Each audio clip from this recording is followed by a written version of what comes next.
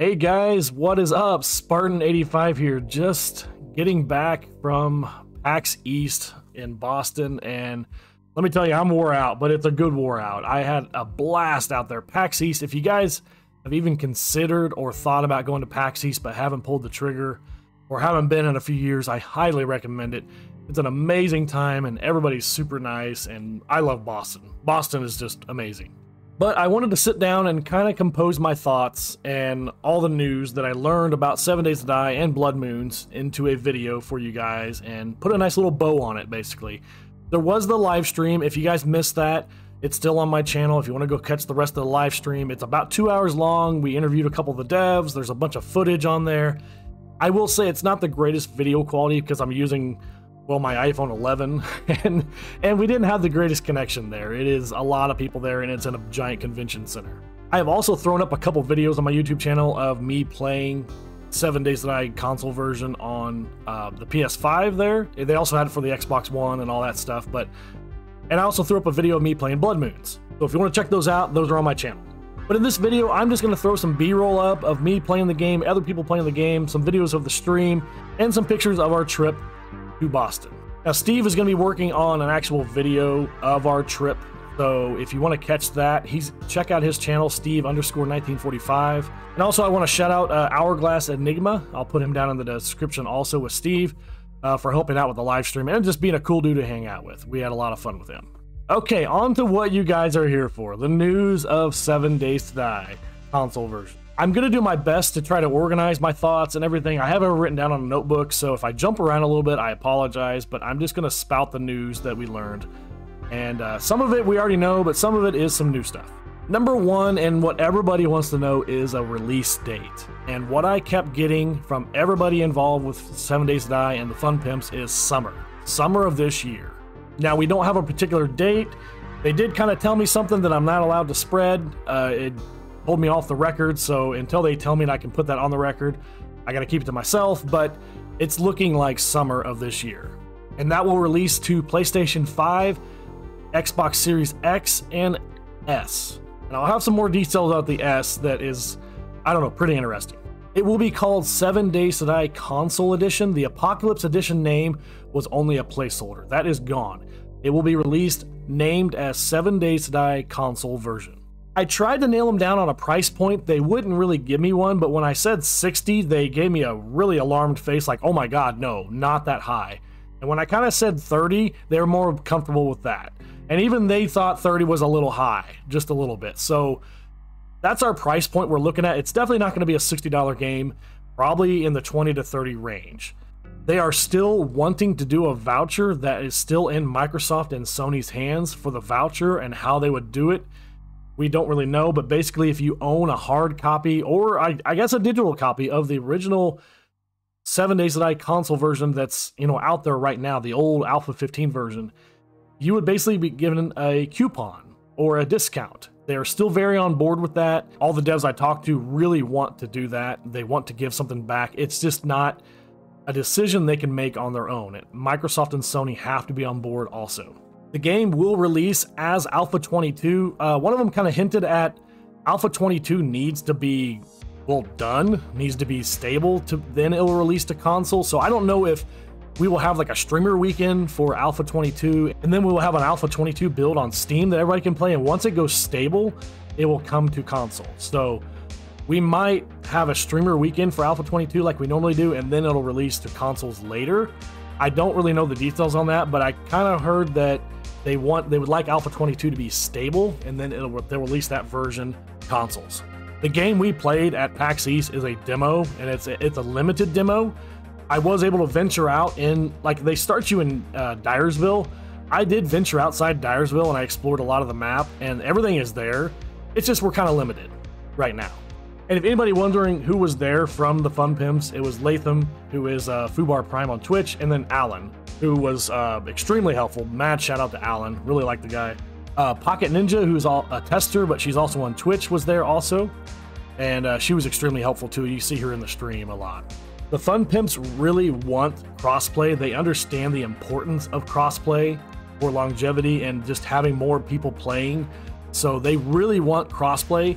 From what I understand, and this is kind of a general statement too about all gaming, but they're also running into it themselves, is Sony is the one that they're having to have the most trouble with right now. So get a hold of Sony, guys. Call Sony and tell them we want 7 Days to Die crossplay. I don't think that's going to work, but they really want crossplay. Microsoft is on board fighting Sony right now. And I did bring up the fact that a lot of the community is worried that this game is going to launch and it's never going to get updates, because that's kind of what happened the first time. And I wasn't definitely accusing them of that. I was just bringing it up. You know, there are some apprehensive people about updates, and they said, yes, we understand that. This game will get the updates that PC gets. It may not get the unstable builds, but it should get the stable updates. Or it might even wait till Alpha 23 comes out and they will release that onto consoles. But it will get updates. This will not just be a release and then they're done. It will continue getting updates on console. And one thing they brought up too, because I see a lot of flack that people give this game about being in early access on Steam and an alpha on Steam, but if you think about it, it's not totally, I'm not trying to be a fanboy and I'm not trying to give them every out they possibly can, but they did tell me Steam gives you free updates. As a game, you can have as many free updates as you want if you're an alpha or early access. Once you go gold or once you go out of early access, you have to pay for those updates, every single one. So it helps out a small dev team like the Fun Pimps that doesn't have the resources to just keep pumping out updates like Fortnite, Minecraft, GTA, and stuff like that. So it does help a smaller dev. And that's Steam. That's not the Fun Pimps. That is something Steam does. Allows you to do free updates. So just keep that in mind. I do see a lot of hate about them being in early access for so long, but it does allow us to get all these free updates. And what other game does that? I bought the game for $7 on Steam, and I've continued to get updates for 4 years. So I think that's pretty cool. Like I said, I'm not trying to be a fanboy. I'm just putting that information out there. That's their side of the story. Why they've been in early access for so long. This one hurt a little bit, but it will not have any mod support ever and never, basically. It will never have any mod support on console. So we won't have Darkness Falls, we won't have Ravenhurst, we won't have, Prepocalypse or Outback Roadies. So that does suck. And I brought up, look at Skyrim. They're still adding mods for Skyrim to this day, and they still pump in Oblivion and stuff like that. But yes, we don't have any mods for console. If you want to play mods, you gotta get a PC. I'm sorry, guys. And I did ask if Alpha 22, all the POIs that's going to be on Alpha 22 on PC will be on console, and they said yes. And I asked them how many new POIs are going to be on Alpha 22. I've seen the ones on Twitter, but they said a lot. They didn't know the exact amount because it was busy at PAX East, but they said there's a lot of brand new POIs coming to Alpha 22 and consoles. And they might email me a list of those so I can get those out to you so we just know. But yeah, we're going to have a lot of new POIs coming to Alpha 22 in general, and consoles is going to get just a humongous plethora of new POIs if you've ever played PC version. And this one hurts too, guys. No split screen, and we're never going to have split screen on console. And I did ask the reason for that. It's the limitations of the Xbox Series S. And that's going to be a recurring theme throughout the rest of this video, maybe, is the limitations of the Xbox Series S. They are limited. And there were a few other reasons, I think, too, why it's not going to have split screen, because I was kind of like, well, why can't you just add split screen to the PS5 version, maybe? So if people want to play split screen, maybe they can switch over to Sony, or the Sony people have it, but that's the main reason, was the limitations of the Series S. And also, the Series S will probably only load and run 6K maps. I think Navezgane's an 8K map, so it's going to have to be able to run Navezgane. But the PS5 and the Xbox Series S should run up to a 12K map. Definitely an 8K. It should run up to 12K. So if you are playing on the Xbox Series S, which I am, random world generated maps, you can only do a 6K map, most likely, is what they're thinking. And that's another limitation of the Series S. This one hurts for us creators, but there will be no debug menu and there'll be no dev tools on console. And the reason for that was also the limitations of the Series S. That was the reason for that. If you don't know what that means, you can go to the debug menu, you can change the date and time, you can change the weather, you can go invisible, you can go into God mode. The dev tools are the destroy all block, destroy all zombies and stuff like that. So, and you can go into a camera mode and be able to like turn the, basically like go into third person or put a camera in the sky and watch yourself. We won't have that on console. However, on PC, they are adding a new function for the debug menu that will be and I got a video of this, and Alan was really proud of this. This is really cool, but there'll be like almost like a drone camera that will be above the player. You can start. So if you're, let's say you're building a base, and you want to speed it up, you can start the drone that will either do a circle above you or a straight line across, and it'll basically film you. And so that's going to be pretty nice for the creators. Good B-roll footage, good intro footage, and stuff like that. But they are very proud of that, but we won't have that on consoles, unfortunately. I did ask if the game was going to launch on Xbox Game Pass when it comes to console. The answer was it should. It should be on Xbox Game Pass. Follow that up, if you are limited on the Series S or you have the old Xbox One, you should be able to cloud game this game. So stream it on cloud gaming, basically. So if you have the old Xbox One, the Xbox One S, the old models, I still have a couple of them, you should be able to stream this game on there through cloud gaming, which I think is great news. I think it's awesome, because if you are limited on the Series S, at least you'll have this function. And plus, it's on Game Pass. We will have no access to the past alphas on console versions. Something I asked, because I know there are some people in the community that like to go back and play Alpha 16, 17, 18. So you will just be limited to whatever is on console at that time. There will be an offline mode. We were at PAX East, we were playing offline. We were not connected to the internet when we were playing. So if you are limited with your internet connection, you will be able to play offline. There will be no disc, however, released. This will be a digital-only game, so no disc will be released. We were having a little fun, and I did ask for some console-specific items. I think it would be really cool if the PlayStation guys had maybe a specific weapon they could use, or specific armor, or maybe even like a special car they could drive. And same for the Xbox people, they had specific things. They were receptive to that. They said they'd add it to the list, but they also have a lot still they want to do. But I did bring up a toilet pistol, adding that to the game. And he actually wrote it down as pistol with 2 L's, and that's maybe what he'll call it. But you have to find it in the toilet, and it'll be called the toilet pistol. So, and then Steve asked for, and this will only be on PC, unfortunately, but a better weather control in the debug menu. So like if you're creating or you're changing time and you go back in time and then it starts raining, you can just toggle the weather on and off, like kind of like Minecraft does. So we did ask for that. That'll only be on PC though, unfortunately.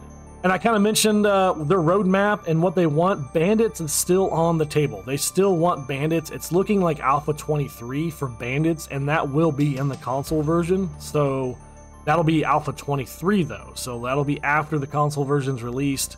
And then we'll have an update later that should add Bandits. There was a lot of speculation about the helipads and the radios, and even I kind of mentioned this, so I'm guilty of this, but what happened was in a stream, Richard, the lead developer, mentioned telepads. So people kind of ran with that and said teleportation, teleport, thinking the helipads would be able to travel to different traders. Each trader has a helipad, so a lot of people were thinking you could fast travel from trader to trader. And then I remember them mentioning something about a radio. You could pick up quests from radios in different POIs or at traders. They said that will not be in the game, and that's really not on their roadmap at all, any type of fast travel. So let's just nix that in the buck right now, that there will be no fast travel in this game in the foreseeable future. I had some people ask about the adaptive triggers and the rumble support, if that'll be available on console, and they said yes. They said the PS5 specifically, the adaptive triggers on there, they said it really works great with the AK-47. You can kind of press a little slow and you'll shoot at that rate, and you'll press down harder and it'll shoot faster. And then the rumble worked for me when I was playing the game. It worked just fine, and you can actually see in one of my videos, I said, man, the controller's rumbling right now. I think it needs a little more optimization, because it was rumbling a lot when you're just walking through a POI, but maybe that's what they want. Maybe they want it to rumble all the time like that.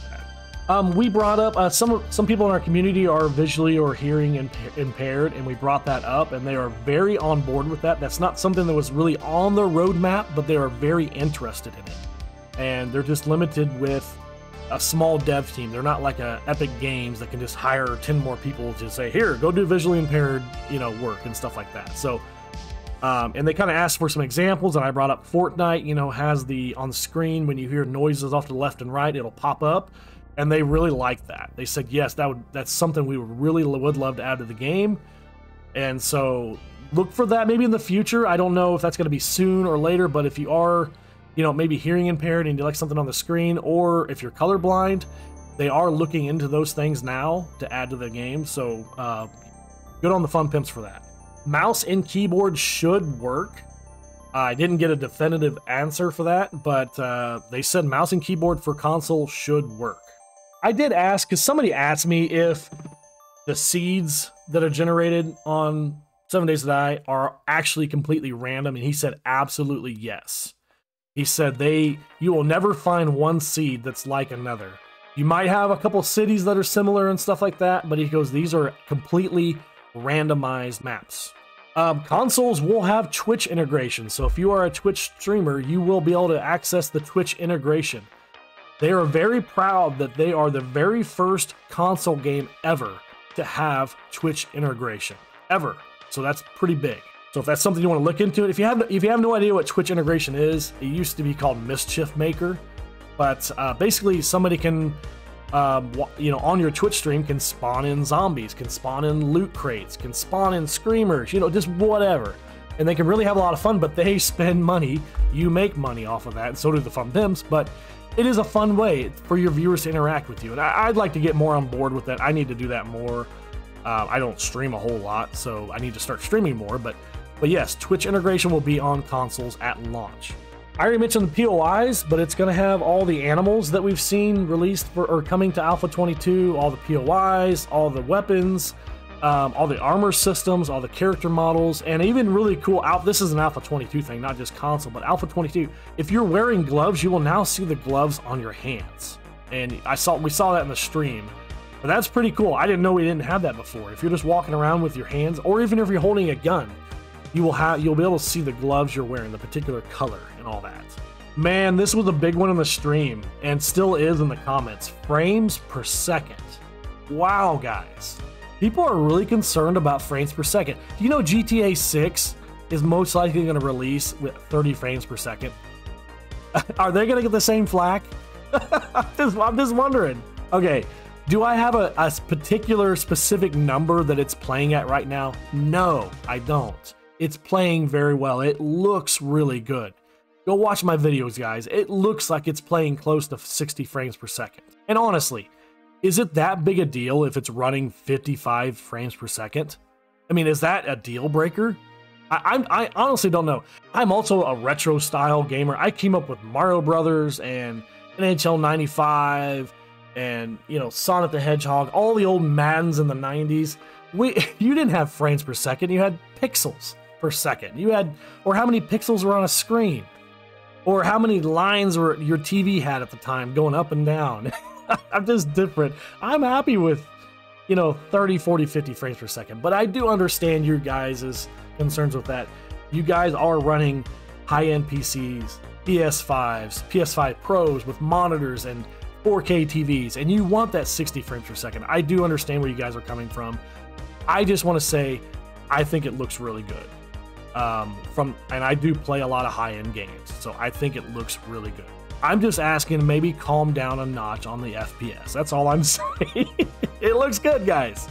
That's all the news I really have for console and Alpha 22 from PAX East. Like I said, there's a little bit more in the stream sprinkled in.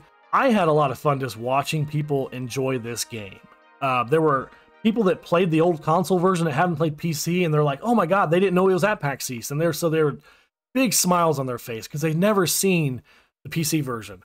Or there's people that gave up the game, were mad about the no updates, and they stopped playing, and then they're kind of here playing it, and they're a little tentative. They were asking questions of the devs, and they were just like, I heard a lot of, is this going to get updated? Is this going to get updated? I mean, are you guys going to make me buy this game again and then not update? And there were some PC-only players there that were having a blast with it. We're like, man, this plays great. It feels great with a controller. It plays good. The FPS look good. And I also talked to a lot of different people that had no idea what 7 Days to Die were. They were there for other things. They came across 7 Days to Die, and they said, well, this is kind of cool. This is like a Fallout survival kind of game, and they were very intrigued by it.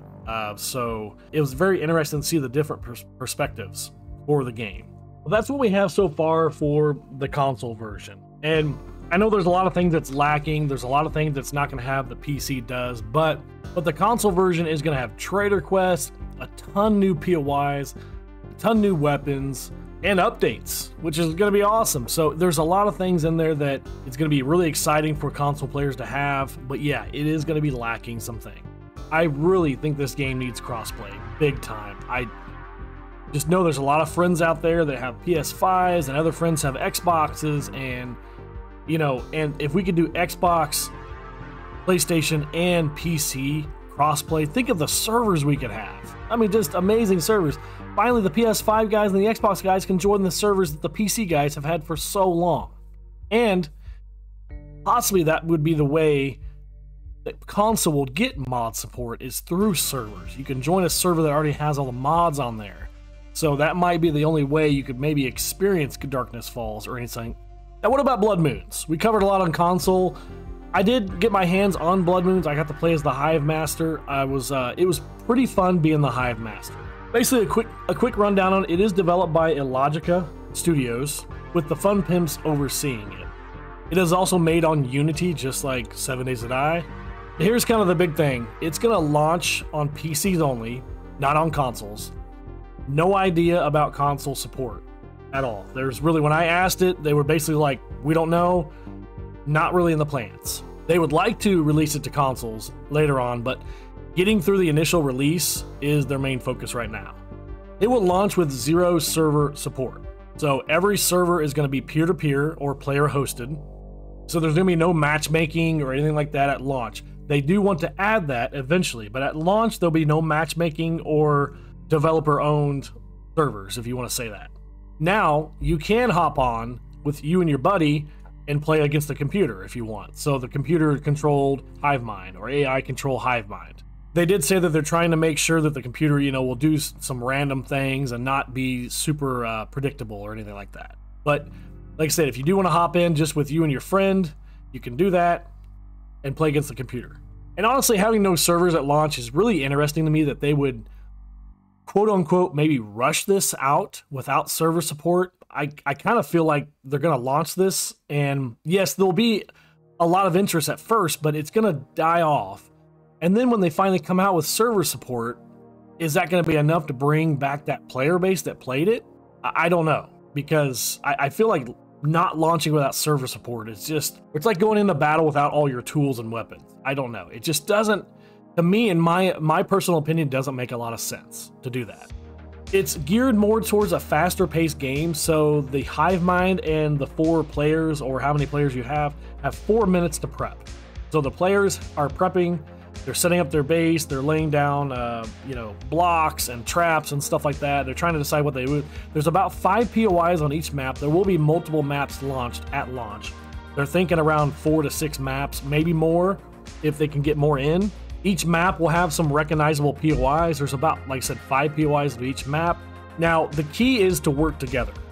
The one match I won, I whipped their butt because they did not work together. If they had worked together, they would have stood a better chance.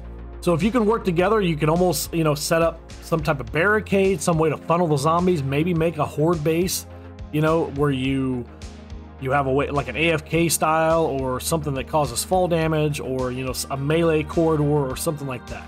And if you watch Blood Moons, the blocks that you place down are like, they call them ghost blocks, is what the devs are calling them, ghost blocks. They're like translucent blue blocks.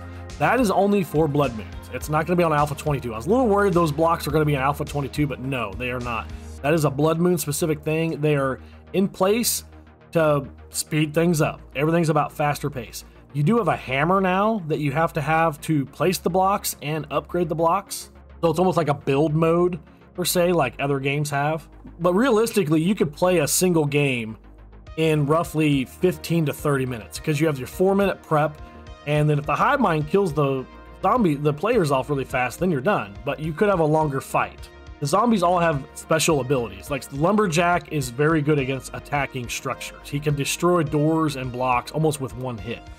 The Hawaiian dude, the fat dude, explodes, and he also does a lot of block damage. You have the bikers that are more of a tank. You have the cops who are more of a tank, and they puke. and you can control the puke. The screamers do what screamers do normally. They spawn in a bunch of zombies. The nurse is a buff. It does a buff to the other zombies. It can heal them and give them buffs. And then like I said, they all have different abilities. The way I kind of relate to it is kind of like Clash of Clans, where you have, let's say you have your tank zombies, like your biker, your cop, your Hawaiian dude. You want to put those in front because they're going to absorb a lot of the, that's what they're going to focus on. They want to kill the Hawaiian dude before he gets to the base and explodes. Same for the cop, before he gets there and can hit you with a puke. But in the back, you're going to have your screamers that are constantly spawning zombies and more zombies. And you want to put your nurse in the back too, so it can sit there and do its buff and its healing. So kind of like Clash of Clans a little bit, put your tanks up front and your other zombies in the back. And that's what I did when I was a hive mind, and like I said, I wrecked them pretty bad, but they also weren't working as a team, which worked in my favor. Overall, it was fun. It's very different controlling the hive mind and the zombies. You start in a top-down mode with the hive mind, and you can select any of the zombies and you can take over the zombie.